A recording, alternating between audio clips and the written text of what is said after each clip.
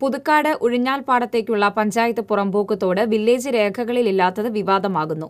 തോട് കയ്യേറിയവരെ സഹായിക്കാനുള്ള നിലപാടാണ് പഞ്ചായത്ത് അധികൃതരുടേതെന്ന് ആക്ഷേപം.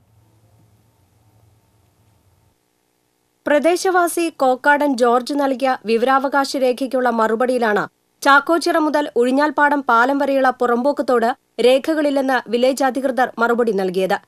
വർഷാവർഷം പുതുക്കാട് പഞ്ചായത്ത് തൊഴിലുറപ്പ് പദ്ധതിയിൽ ഉൾപ്പെടുത്തി നവീകരിക്കുന്ന തോടാണ് വില്ലേജ് അധികൃതർ രേഖകളില്ലെന്ന് സാക്ഷ്യപ്പെടുത്തുന്നത്. 200 മീറ്റർ നീളമുള്ള പുറമ്പോക്ക് തോട് കയ്യേറ്റം സംബന്ധിച്ച പരാതിയിലാണ് തൊറവ് വില്ലേജ് അധികൃതരുടെ മറുപടി.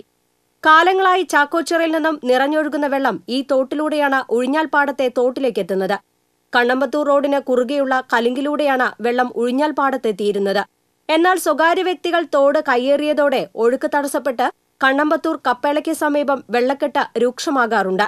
ഈ വഴിയിലൂടെ ഭാരവാഹനങ്ങൾ പോകുന്നതുമൂലം കലുങ്കിടിയുന്നതും വെള്ളം റോഡിലൂടെ ഒഴുകാൻ കാരണമാകുന്നു.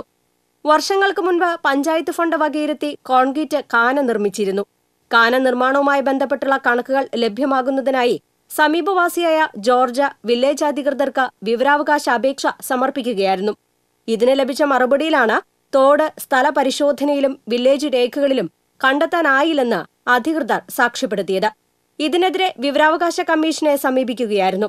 വില്ലേജ് അധികൃതർ തോട് രേഖകളില്ലെന്ന് പറയുന്നത് കയ്യേറ്റക്കാരെ സംരക്ഷിക്കാനാണെന്നാണ് ആരോപണം.